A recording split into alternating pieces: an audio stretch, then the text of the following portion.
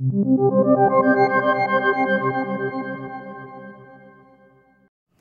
is a mason's chipper. It is used for rock facing and reestablishing a natural look to the stone. We're going to use it here to disguise and actually remove the half drill marks that were left from the wedges and shims.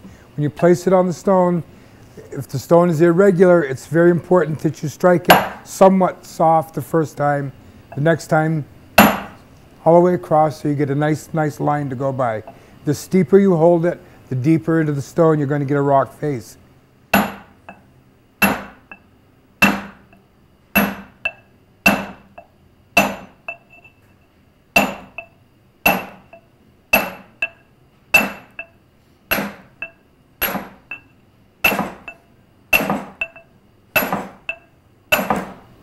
This time I'm not going to worry about how hard I hit it because I'm making full carbide contact on the stone.